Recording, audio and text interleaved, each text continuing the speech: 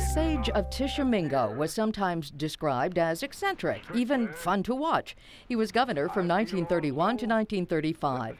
Governor Murray called out the National Guard 27 times and declared martial law 34 times, including July of 1931, when he led the Guard in the Red River Toll Bridge War and reopened an Oklahoma-constructed free bridge, which had been closed by the Texas governor. Murray declared war on high oil prices by ordering 3,000 wells shut down and sent the Guard, including his brother Cicero, to make sure it happened.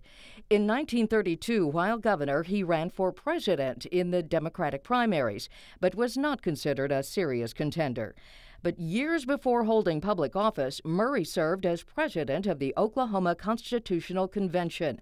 The convention adjourned March 15, 1907, with approval of a constitution, but shortly after, some clerks made changes to the document, and the incorrect amended copy was printed in a newspaper. The changes to and publishing of the Constitution absolutely infuriated Murray. So, to protect the original, he took it with him to his home in Tishomingo. I took charge of the Constitution, made a tin box, and put a locker on it. And wherever I went, I'd carry that Constitution. I'd eat with it between my knees. I'd sleep with it in my bed to keep any changes. I'm Billie with Centennial Stories.